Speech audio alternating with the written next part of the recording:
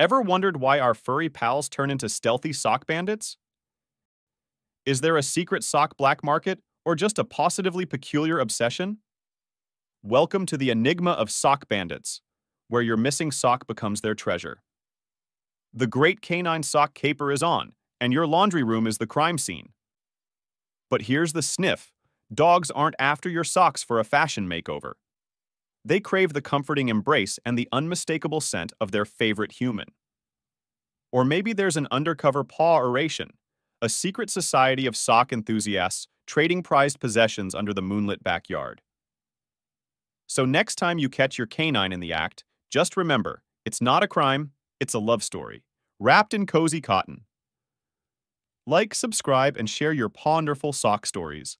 Until then, keep your socks close and your puppers closer.